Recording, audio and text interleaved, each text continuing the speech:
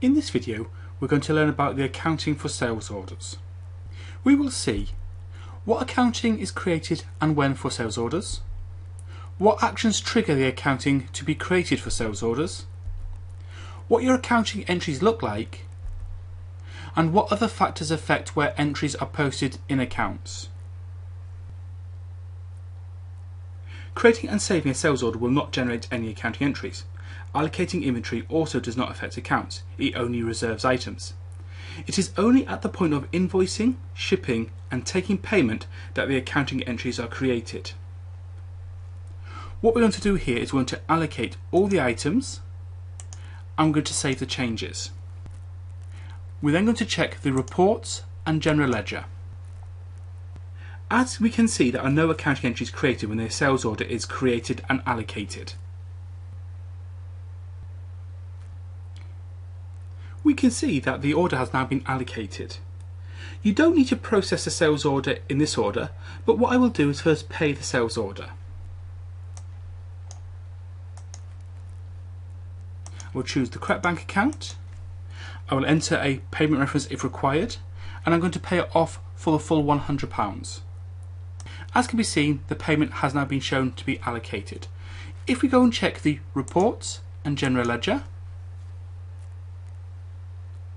you can now see that there is a SR or sales receipt that has been created. This is affecting the bank account and the debtors control account.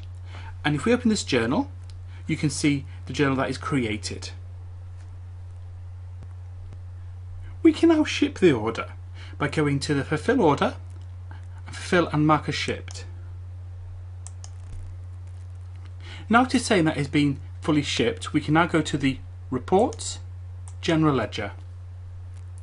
When the order is shipped, this will create a JJ journal type affecting the stock. If you're not using the cost of goods sold, then you will not get the stock journal created. There is more information on this setting under the default settings for accounting UK video. If we click on the journal now, we can see that there is a journal between the stock and the inventory and the purchases. The final step is now to invoice this order. So if we click on the invoice button, we can now see that the invoice has now been created. In the top left hand corner there is the SI-1183 for the invoice number.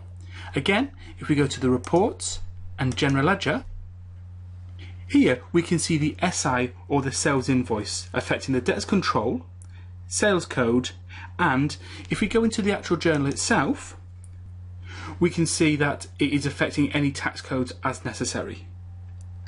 If you do not invoice or only set the status to invoiced, this will not create the journal.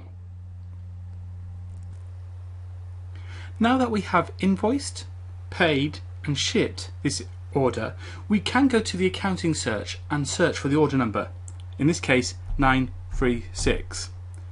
When we search for this, this will show us all the journals that relate to this order. As we can see, we have the sales invoice, the journals and the sales receipt for the payment.